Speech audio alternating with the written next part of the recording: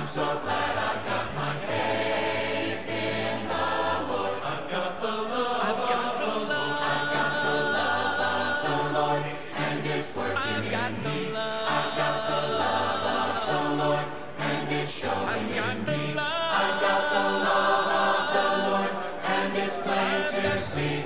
I've got the love of the Lord. I'm so glad I've got the love of the Lord. I've got the joy of the Lord. I've got the joy of the Lord, and it's working in me. I've got the joy of the Lord, and it's showing in me. I've got the joy of the Lord, and it's plain to see. I've got the joy of the Lord. I'm so glad I've got the joy of the Lord. I've got the joy of the Lord. I've got the joy of the Lord, and it's working in me. I've got the joy of the Lord, and it's showing in me. I've got the joy of the Lord, and it's plain to see. I've got the joy of the Lord. I'm so glad I've got the joy of the Lord. I've got my faith in the Lord. I've got my faith in the Lord, and it's working in me. I've got my faith in the Lord, and it's showing in me. I've got my faith in the Lord, and it's plain to see. I've got my faith in the Lord.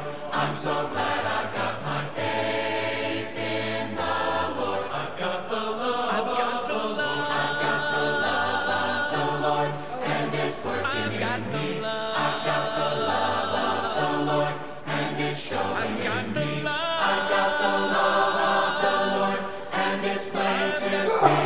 I've got the love of the Lord. I'm so glad I've got the love of the Lord. I've got the joy of the Lord. I've got the joy of the Lord, and it's working in me. I've got the joy of the Lord, and it's showing in me. I've got the joy of the Lord, and it's plain to see. I've got the joy of the Lord. I'm so glad I've got the joy of the Lord. I've got the joy of the Lord. I've got the joy of the joy. I've got the joy of the joy. I've got the joy. I've got the joy. I've got the joy of the joy of the Lord. I've got the joy of the Lord.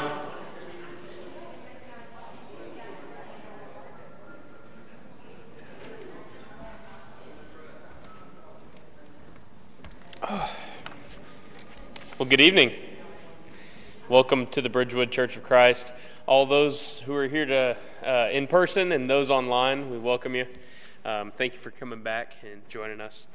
I haven't received any new updates, but we'll go ahead and get into that in a second.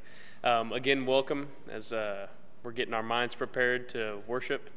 Let's make sure we've got everything locked in our minds, like phones off, things like that, and try and focus our minds more towards God at this moment.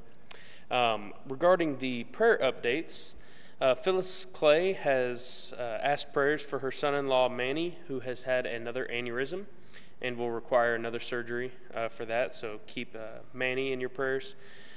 Jean Simpson is going to have hip replacement surgery this week, so she would appreciate prayers. And the good news is Annette's mom returned home and was been able to walk back and forth to her neighbor's house and get to say hi. So keep her in your prayers for continued recovery, but a prayer of thanksgiving for her to be able to get home. Pack the pantries this Thursday at 10:30. Need some volunteers. Most of the other volunteers that are the regulars are out this week. And then Robert has the seed bomb class this upcoming Saturday at 3 p.m. If you were unable to sign in this morning, you can scan the QR code that'll pop up either now or at the end, and you can always grab one of the cards in the pew back in front of you. So go ahead and start worship.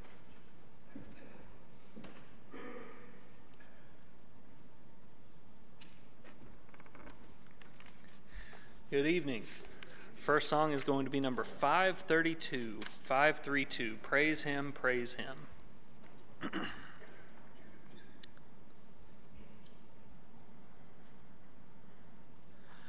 Praise him, Jesus our blessed Redeemer. Sing over his wonderful love proclaim. Hail him, highest archangels in glory. Strength and honor give to his holy name. Like a shepherd, Jesus will guard his children. In his arms he carries them all day long. Praise him, tell of his excellent greatness. Praise him, ever in joyful song. Praise him, Jesus our blessed Redeemer. Heavenly portals loud and hosannas ring. Jesus, Savior, reigneth forever and ever. Crown him, prophet and priest and king. Christ is coming, over the world victorious. Power and glory unto the Lord belong. Praise him, tell of his excellent greatness. Praise him, ever in joyful song.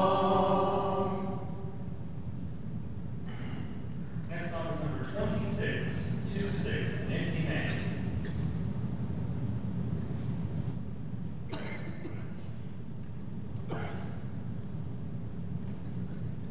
Here I labor and toil as I look for a home, just an humble abode among men.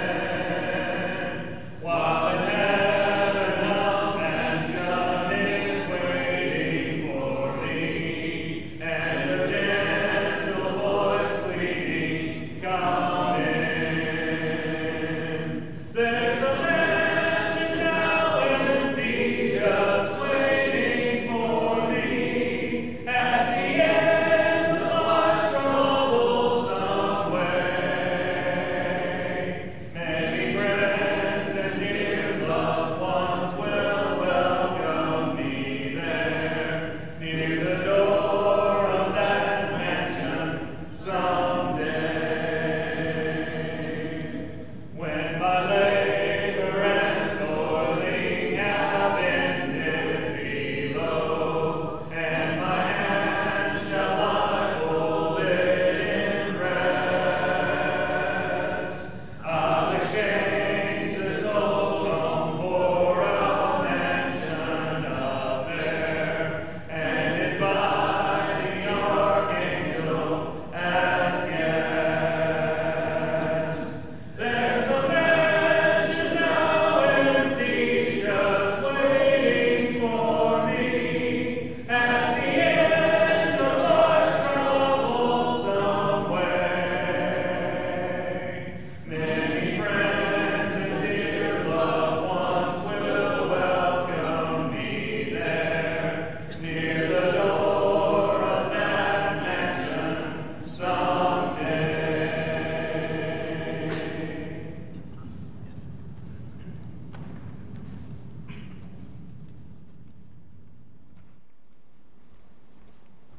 Let us pray. Dear Lord, thank you for this day, and thank you for the blessings that you give us, and thank you for this opportunity to come before you and worship you and praise you with our words and our actions. And Lord, we ask that you be with us, give us the wisdom from you and that we require from reading your word. And Lord, we just thank you for your word and your Son and the blessing that is in our lives that allows us to have that hope of eternal life with you, Lord. Lord, we ask that you watch over us and protect us and help us to be aware of the workings of the devil and his temptations and his snares and traps that he throws in front of us, and help us to be on the lookout for that and to avoid those that will come our way. Lord, we ask that you be with the men in this congregation that lead their families and are raising young ones, we just ask that you be with them, help them to make the right decisions and have the wisdom to raise up servants of you. Lord, we ask that you be with the elders here, help them to be wise in the decisions that they make and to lead us in the right directions, to help us get to you, but also to help us grow and mature in your faith and to be able to reach out to those that are around us and spread the word and everything we know with those that we come in contact with. Lord, we ask that you be with those that are on our prayer list. We know there are many that are struggling with illnesses and other afflictions, and Lord, we just ask that you be with them and help them. Lord, we know that there are some here that are struggling with sin and different things that grip them, and Lord, we just ask that you be with them and help them to work through that and know that there is an escape from it, that you always offer that pathway out. Lord, we just pray all these things in Jesus' name. Amen.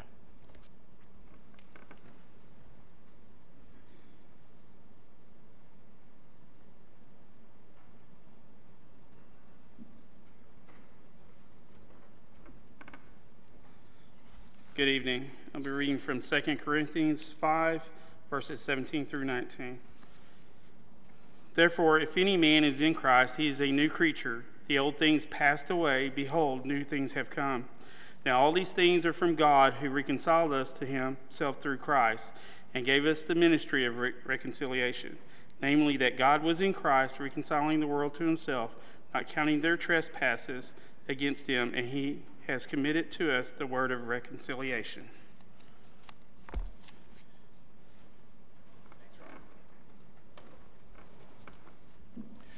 Well, good evening. I'm glad that you're back tonight. I hope that you had a good evening.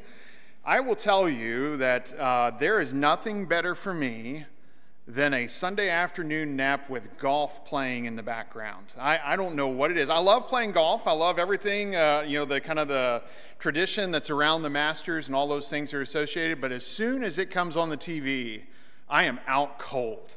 And so I was glad to be able to turn the TV on for a little while this afternoon and let it do its thing so I could get a nap. But we're glad you're back tonight, and we're glad to continue studying. We're going to be in that text where Robert was. We're going to continue this evening in 2 Corinthians chapter 5. But before we get there, let me just expand a little bit more on something we talked about this morning.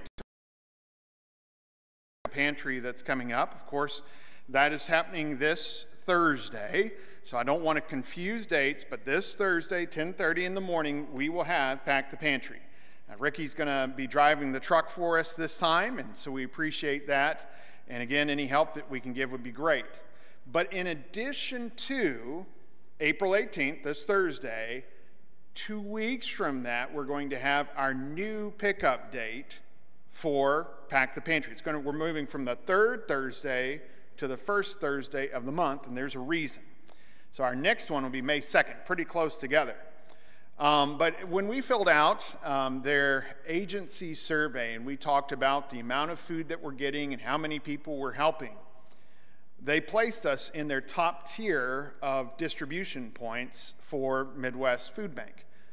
I think that's exciting. So we are pulling in, what started with about 7 months ago as we kind of threw about a pallet and a half into our church van. Now we're running a truck and we're getting anywhere from 6 to 8 pallets of food. Midwest is also experiencing a great boom in the number of agencies that are working with them, and so they are restructuring their schedule to make sure that those agencies that are being most effective get to go earlier in the month while they have their best supply of items with nutritional value to give away. So I'm excited that we are now in that first week in the top tier of what Midwest is doing, and look forward to continuing that partnership. This last week I had a call from Jake Heisaw, who's one of the ministers over at the Meadowview Church of Christ in Mesquite. And Jake, we've known each other for quite a while, Jake and his dad Mike, they're both ministers there at Meadowview. And Jake was asking a lot of questions about the pop-up because they want to start something similar over at Mesquite. And so that would be another congregation in the area that is using the similar ideas each making it their own, something that will work for their area, to reach out into their community and hopefully to experience the same amount of connection that we have experienced here at Bridgewood. And so I'm excited for those opportunities, but again, we could sure use your help this Thursday. So into the text we go.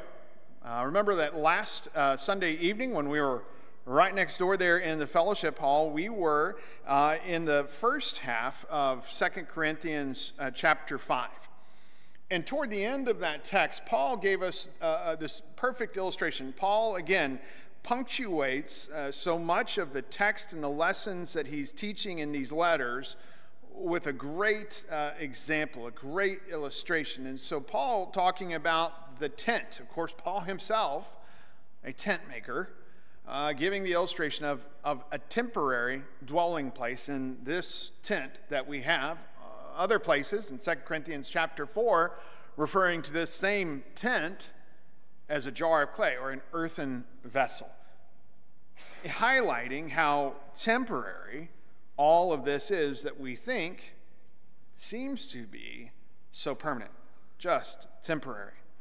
And so Paul there will pick up in verses 9 and 10 to get a running start at our text tonight. So whether we are at home or away, we make it our aim to please him, to please God. For we must all appear before the judgment seat of Christ, so that each one may receive what is due for what he has done in the body, whether good or evil. So you'll recall that these things that we studied last week, they were not meant to discourage. But in fact, these were written, these were told, these were relayed, spoken, so that we would be encouraged to be the people that we are supposed to be, so that the Christians in Corinth, too, would be the people that they should be, because there is a goal. And so we look at ourselves, and we think, what is our goal? We may have any number of goals that we're trying to achieve in life, but in everything that we do as a Christian, there is one ultimate goal: to be in heaven, to go to heaven at the end of this life, to be found pleasing when we come before that judgment seat, that bema seat of Christ, and to be found in that condition. That's our goal for ourselves.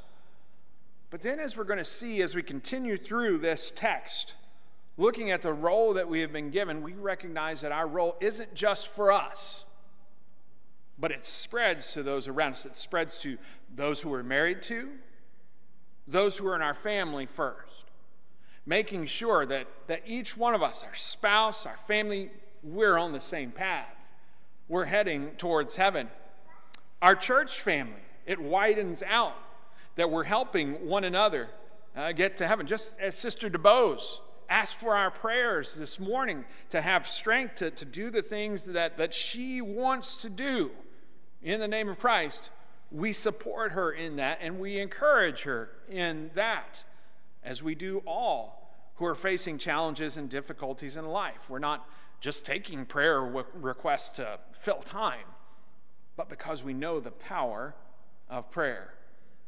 And we move on beyond that, moving out into our community, into our schools, into our workplaces, because we have been given a task. We have been given a ministry, a message that we love to tell. And so that's our goal. And we ended last week in verse 11, which is really part of our text tonight, but there is that connecting word at the front of it. Therefore, knowing the fear of the Lord, your version might say the terror of the Lord, we persuade others. But what we are is known to God, and I hope it is known also to your conscience. Now, there was some difficulty, as we've talked about before. We talked about it when we were studying in 1 Corinthians. We've been talking about it as we've been studying through 2 Corinthians as well. There were some tensions between the Christians in Corinth and Paul. There were a few people in that number among the church at Corinth who had made some accusations against Paul, and much of that had been put behind them by the time that 2 Corinthians is written. It had been resolved. Titus had brought back this very favorable report that encouraged Paul greatly. But Paul, not hiding from the fact that God knows his heart. And we're reminded, too, that God knows our heart. For we are known to God. Again, not something that should be a source of fear for us, but something that really should be encouraging to us. All the difficulties that we face, we don't have to keep those hidden in a closet or in the dark somewhere under a rug, because God already knows them. We don't have to worry and fear, oh no, God is going to find out, because God already knows.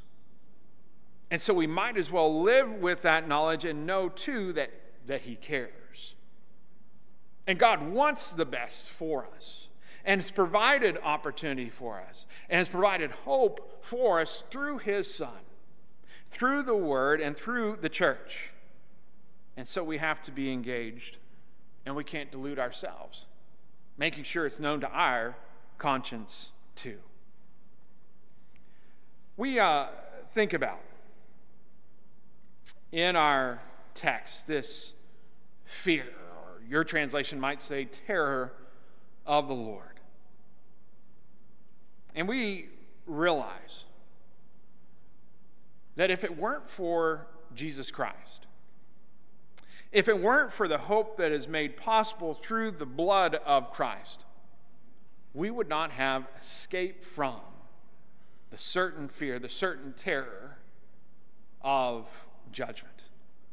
Just as death passed by the households of the Israelites all that time ago, the households that followed the instruction of God, the households that marked blood on the doorposts as the 10th plague took place so long ago, we too are marked by the blood of Jesus. And it is a blessed thing to have been cleansed, to have been marked for the terror of the Lord, the terror of the judgment, to pass by it. And so it's because of that opportunity. It's because of that blessing that we persuade men and women to give their lives over to the Lord. We do not want people to be lost. We do not want any to fall into the hands of judgment unprepared. And so we stay motivated, and we really carry with the message, let me show you the way, when we are trying our best to share the hope that we have found. We keep with us in our mind always this idea that we are here as Christians to persuade men. Sometimes that man that we are trying to persuade is the one that we see in the mirror. Sometimes the one that we are here to persuade is the one who is our spouse that we have committed our lives to. Sometimes the one that we are trying to persuade is our own children, but we continue on in these things, aiming towards the goal of heaven. We are not simply casting out ideas and words just to hear them, but with a purpose for people to respond to those words. We should follow the example of Paul and passionately desire, make it our number one aim of all the things that we do, that men and women would come to be faithful to God through Jesus Christ. And we're reminded too, both in this text and back in 1 Corinthians 13 verse 12 that we studied just a few weeks ago, that what we are is known to God. In verse 12 of chapter 13 of 1 Corinthians, the example was looking in a mirror. Again, Paul providing a vivid image that we can carry with us to remind us that we can bring to mind easily. We might not be able to bring to mind the book, the chapter, the verse, but we can remember. Paul talked about seeing ourselves dimly in a mirror. But then we shall see ourselves just as God does. No hiding, no delusion, but the truth of who we are. And that God knows all of us, our hopes and our fears, our desires and our motivations. Continuing on in our text for tonight in 2 Corinthians chapter 5, verse 12, we read this. We are not commending ourselves to you again, but giving you cause to boast about us, so that you may be able to answer those who boast about outward appearance and not about what is in the heart. You might be reading that text and wonder exactly what is Paul talking about. It helps to understand a little bit of the context of what's going on in Corinth, and to realize that then and now many people would look at Paul, someone who will study about next Sunday, the same text in 2 Corinthians, or a different text in 2 Corinthians, but the text where he outlines, lists all the different things that he had suffered for the cause of Christ. And so someone would look at Paul back then and think, someone who's having so much trouble, someone who's being so persecuted, must be doing something wrong.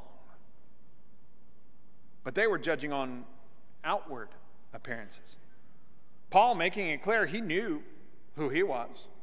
His conscience was clean before God, and the things that he endured, the sufferings that they were judging him by on an outward appearance, were actually marks of his extreme faith in God. They were judging by outward appearance. They were looking for those who looked like they were having great success, but really, they were whitewashed tombs. They were nothing but a fake facade. We're reminded from the Old Testament of 1 Samuel chapter 16, verse 17. For the Lord does not see as man sees. Man looks on the outward appearance, but the Lord looks on the heart. God, who was the same in the Old Testament, in the New Testament, and today, looks into the heart of all mankind and sees us as we truly are. There are times where our earthly wisdom or even our intuition, right, stands in sharp contrast to who God really wants us to be. So we constantly train ourselves to see ourselves and to see the world as God sees it by studying in His Word, so that we can be the ministers of reconciliation that we are called to be in our text tonight by Paul. Verses 13 through 15. For if we are beside ourselves, it is for God. If we are in our right mind, it's for you. For the love of Christ controls us, because we have concluded this, that one has died for all, and therefore all have died.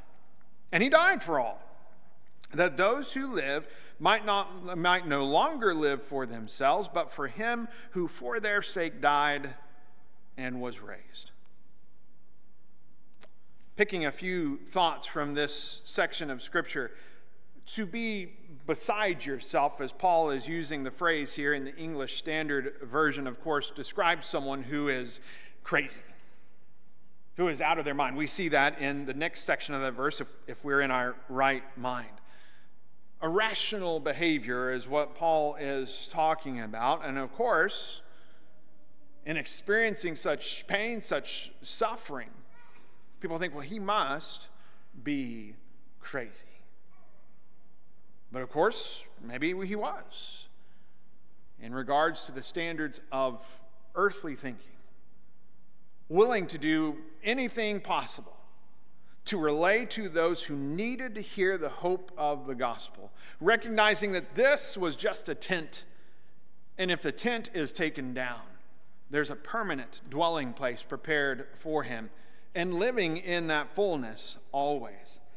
Of course, Paul was in good company by being called out of his mind. Jesus himself was referred to in John chapter 10, verse 20, and also Mark chapter 3, verse 21. He was accused of being crazy as well. And so there will be times where people think, you must be crazy to believe what you do. Maybe so.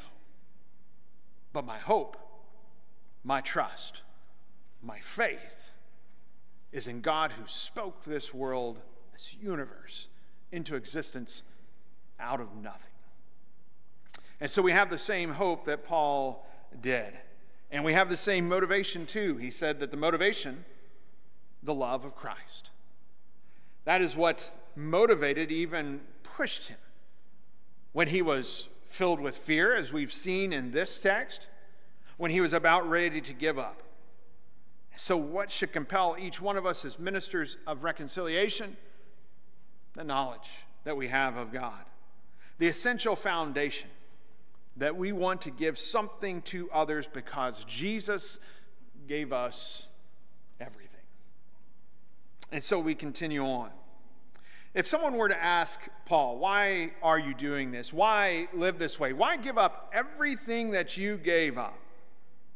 He would tell them in one way or another, I have to.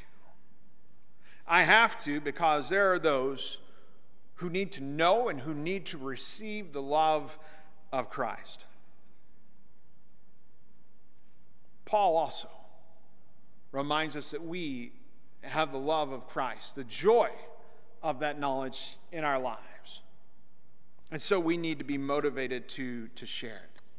You know, going back to the Old Testament again, just as Jacob toiled for Rachel year after year, motivated by love, to have her as his wife, so also do true saints toil year after year, just as many of you have, because we are the bride of Christ.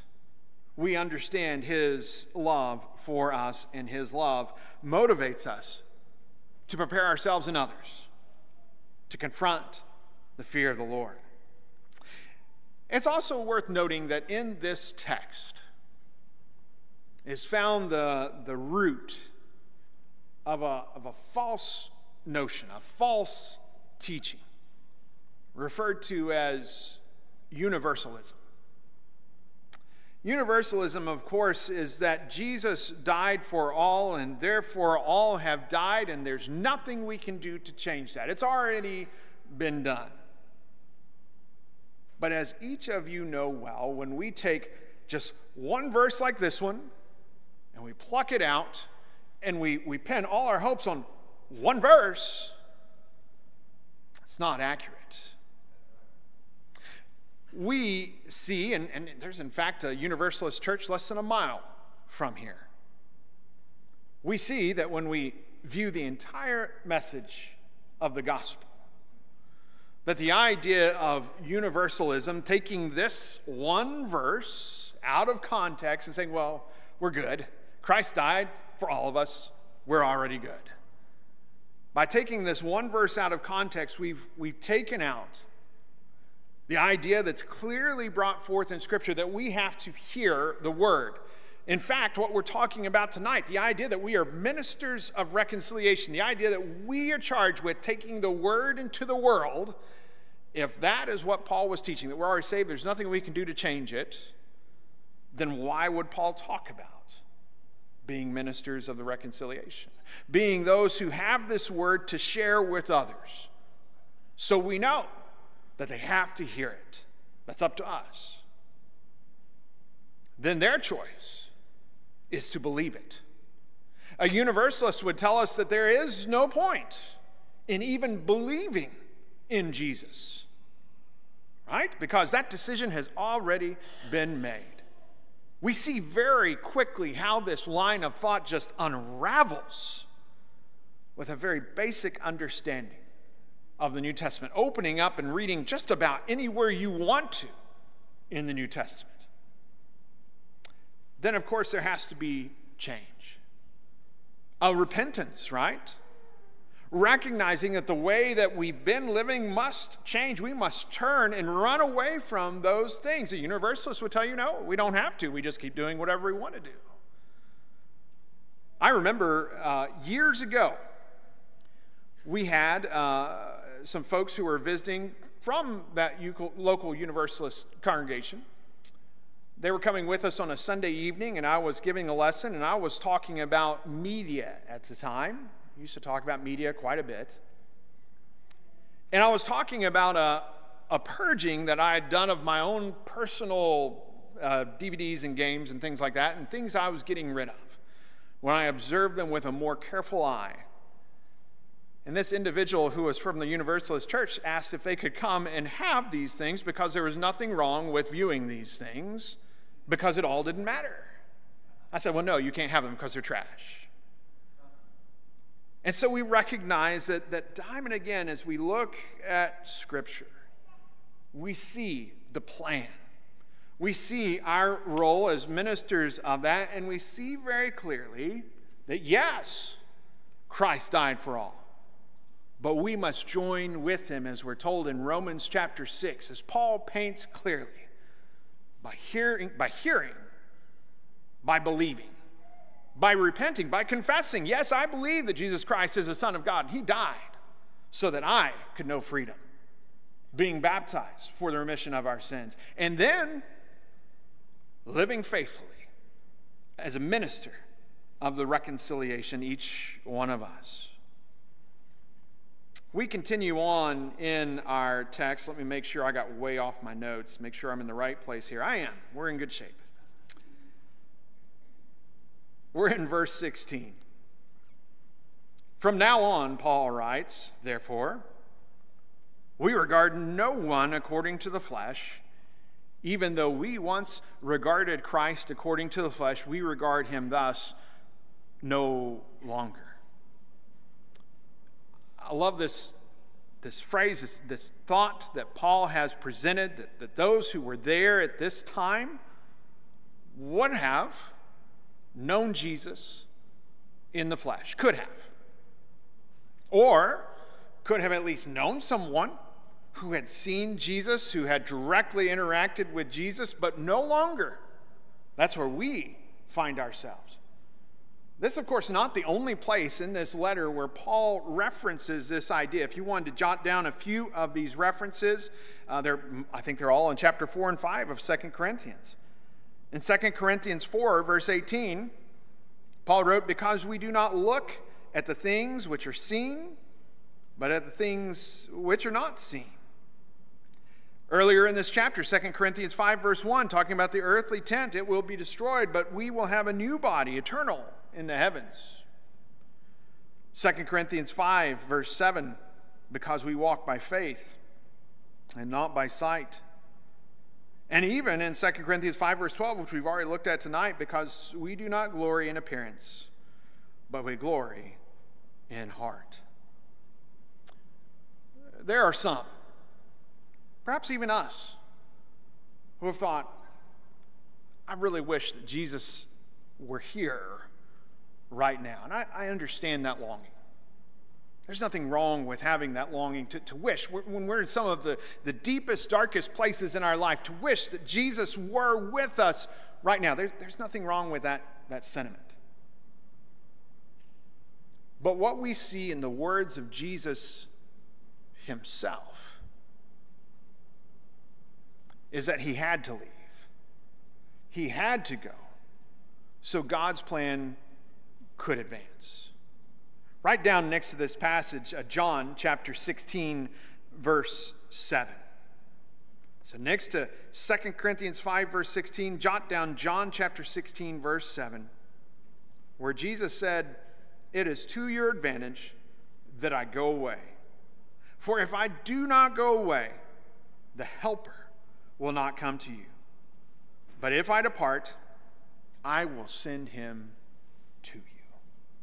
God's plan ever advancing on, not an accident, not an afterthought, not some kind of mistake, but a plan since before creation that runs until after all of this, that we've known as being so solid, is dissolved and gone away.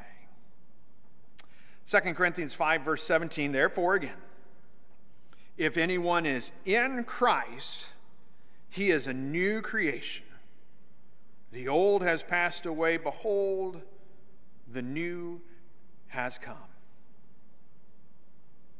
Do you take great hope and great comfort in the word anyone? Anyone. Doesn't matter what class of person you are. It doesn't matter where you're from. It doesn't matter what language you speak. It doesn't matter what you've done. Anyone can be a new creation, made new in Christ to move forward as God's child. Brothers and sisters in the body of Christ. And this promise that we speak of, this promise that we read of, is to the people who are in Christ. Note that the promise is not to people who are in themselves. Right? In and of ourselves, we can do none of this. We cannot save ourselves. We cannot be good enough. We cannot say the right things. It's because of Christ that we are able to be all these things, so we persuade others to join us in this walk as a new creation. But don't forget that the old man constantly struggles to come back. I know that Robert will appreciate the example I have in mind, and many of you will too, when we think about the new creation. I think about that freshly tilled garden soil. It's tilled over, and when you're done, it looks beautiful. Healthy dirt, the best dirt you can think of, ready to grow, and we plant that seed in the dirt. But as that seed is germinating and the action that God has made for that seed to spring to life works beneath the soil, something else is working too. Weeds from the old dirt are starting to pop up too. And so they must be pulled away, they must be dealt with, or they will choke out that growth, as our Lord taught us in that parable. We recognize the importance that, yes, we are a new creation, but we are a creation that is constantly working, that is constantly going back to the Creator, so that the old man doesn't show up again. In Ephesians chapter 4, verses 22 through 24, we learn to put off the old man, to take him off, put him away, and to put on the new man, which was created according to God in righteousness and true holiness. A changed person. I believe it is fair to say that the work of making man a new creation is just as amazing, if not more so, than the fact that God created this world by speaking it into existence. We talk about creation often. It is a fascinating concept. I know that Travis loves to talk about it, teach it, to work through the apologetics of creation. But we recognize, too, that the God who made it possible for us to be a new creation, that, too, deserves our attention. It deserves our efforts to share. Here is what changed me. And it can change you too. There will be obstacles. There will be our stubborn wills to overcome. There will be deep prejudices. There will even be a love of evil that we have all around us and sometimes in our heart too. All of these things will wage war against the souls of men. But we have the ultimate victory possible through Jesus Christ. Thanks to our Father God. Verses 18 through 19, all this is from God, who through Christ reconciled us to himself and gave us, brothers and sisters, gave us the ministry of reconciliation. That is, in Christ, God was reconciling the world to himself, not counting their trespasses against them, and entrusting to us the message of reconciliation.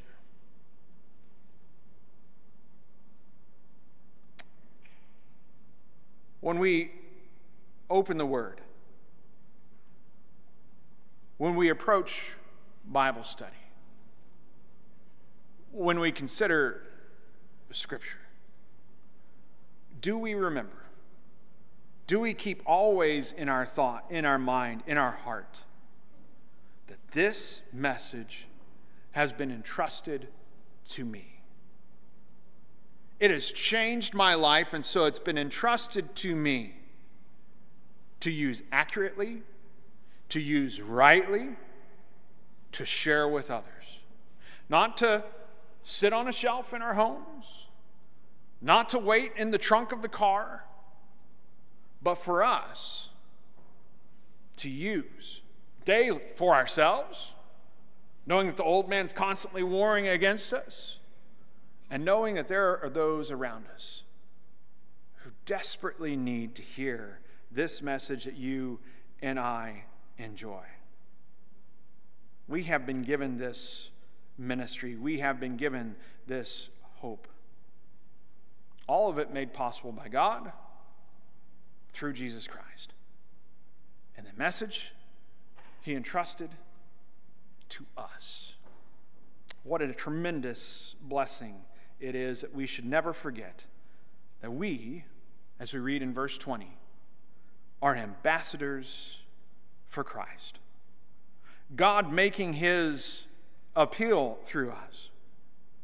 And so we implore you on behalf of Christ, be reconciled to God. Again, Paul gives us this amazing visual of an ambassador. An ambassador is one who is from a foreign land, who has been stationed there to represent that foreign land. An ambassador, by title, by understanding the role, is to be the best representative in action, in word, in everything that is done of the place where they are from. Men shouldn't pick an ambassador lightly. And God most certainly has not picked us as ambassadors lightly, because he paid with the blood of his own Son so that we could be ambassadors of the kingdom. This world, this place, is not the country that we are going home to. We love our country. We love this place where we are, but we are ambassadors here to represent. We are ambassadors here with our words, whether it's the words that we speak, whether it's the things that we say online, whether it's the way that we keep company.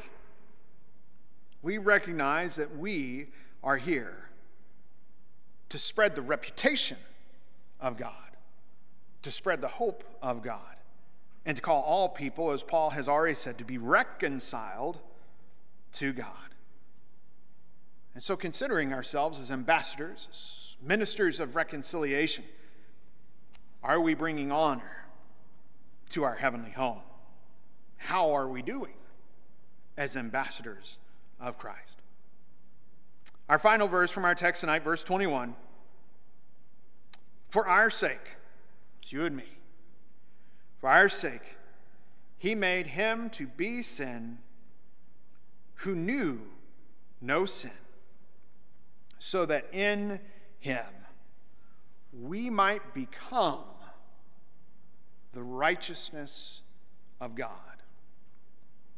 Not so that we might know the righteousness of God, not so that we might have been touched by the righteousness of God, so that we could become the righteousness of God. Those words, when we fully breathe them in, when we understand them, when they prick us in the heart, realize that, yes, God removed the sin from our lives. Yes, God has changed us. God has saved us through Christ.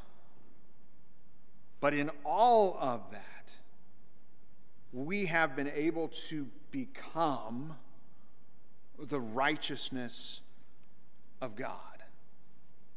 And so we are motivated more and more every day, I hope, to be those who understand the role that we have as ministers. Not the one who is reconciling. That work has already been done. God did that through Jesus Christ. But to be those who carry that message forward as ambassadors in everything that we do. Are we going to be perfect? Absolutely not. We're going to have days where we struggle just to keep our own car in the lane as we're traveling down this road of life. But more and more in our life, we need to make sure that we are where we're supposed to be so that we can start guiding others to come with us. I hope tonight that just as I have been, you are stirred by the words that Paul gave us to consider of this great blessing that we have in God, of this great opportunity.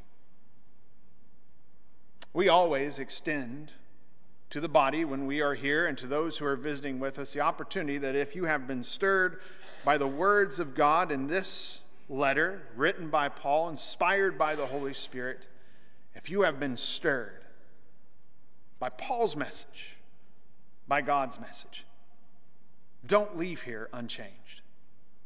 And if you need the help of the church in study, in prayer, in putting on Christ in baptism, we stand ready as a church, as the ambassadors of Christ, to help you. If you have a need tonight, let the church know how we can help by coming forward. Let's have a conversation as we stand and sing.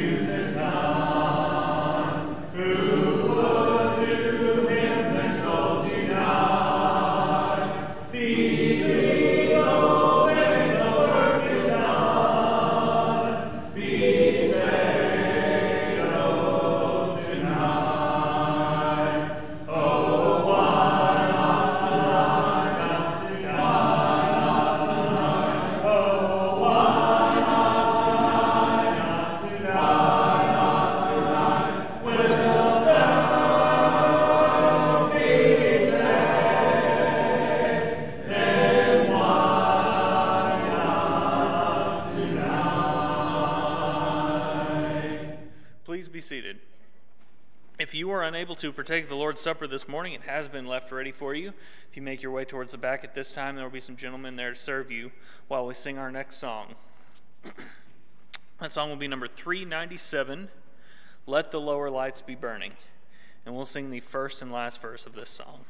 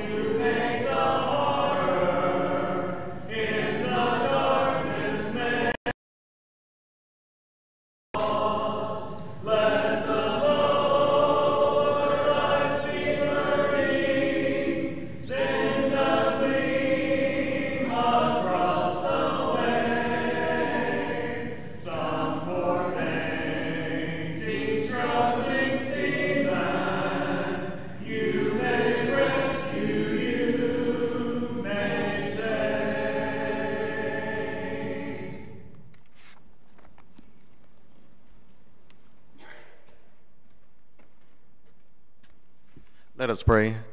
Father God, as we come before your throne of grace, Lord, we're just so thankful that you're allowing us to be here another day. Lord, we thank you for our health, our strength. We thank you for sending your son to that cruel, rugged cross that we may have the right to everlasting life. And Lord, we just want to pray for everybody that's on the prayer list that's recovering from surgeries and those that are about to go to surgeries. Lord, we ask you to just put your hands on the surgeon's hands and let him be in the right mind that the surgery may be a success. And Lord, we just want to pray for the caregivers and the hospitals and also the ones that's at home that's taking care of the loved ones. And Lord, we just want to pray for our families tonight that they may have harmony, Lord. And we pray for our kids that's going to school tomorrow that they may get to school safe. And we always want to pray for our teachers that they continue to teach our students relentless hours. Lord, we ask you to give the teachers a break. And Lord, we just pray for the leadership here at the Bridgewood Church of Christ that we may keep on being in the right direction. And we always want to pray for our missionaries that go overseas and take the words to some countries that it's illegal to spread. Lord, we just ask you to continue to bless the missionaries and pray for the families that support them. And as we're going home today, Lord, we ask you to take us safe without the hurt or harm of anybody on these freeways, Lord. And we wake up tomorrow, Lord, we ask you to let us be the best representative we can and always look for representatives to spread your words. Look for opportunities to spread your words. In Jesus' name we pray, amen.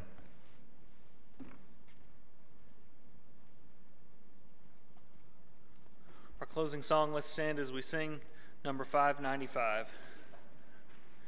We'll sing the first and last verse. Stand.